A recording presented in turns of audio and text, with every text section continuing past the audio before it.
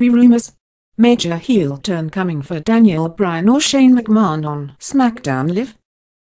During the final segment on Raw, Shane McMahon and the Smackdown Live roster invaded the show and sent Raw's locker room a clear message. WWE Survivor Series is a battle for supremacy and Smackdown Live intends to win by any means necessary. The WWE Universe was shocked over Shane's choice to strike first against Raw, but no one was more surprised than SmackDown's own general manager, Daniel Bryan. Apparently, Bryan was not informed by Shane McMahon that the attack was coming. Shane played it off as a tough call, which is a part of the commissioner's job.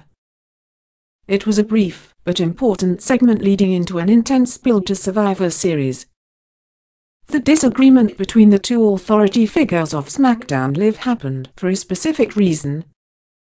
It has been speculated that a heel turn is coming for either Bryan or Shane. Bryan Alvarez and Dave Meltzer were talking about the possibility of Daniel Bryan turning against Shane at WWE Survivor Series. The logic would be that Bryan was both jealous of Shane for being allowed to wrestle and angry for ignoring his ideas or keeping him out of the loop for big decisions like invading Raw. A heel turn for Daniel Bryan would likely lead to a big match with Shane or him being written off WWE television.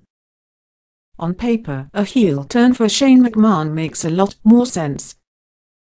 Kevin Owens and Sami Zayn have been questioning his behavior for weeks. Suddenly, Shane makes a decision to invade Raw to send a message. A lot of people felt that made McMahon and the Smackdown Live roster act like heels. Shane's questionable decision-making could be enough for him to break more rules and make Daniel Bryan the voice of reason. We officials have a direction in mind for the storyline, or else the segment wouldn't have closed the show this week.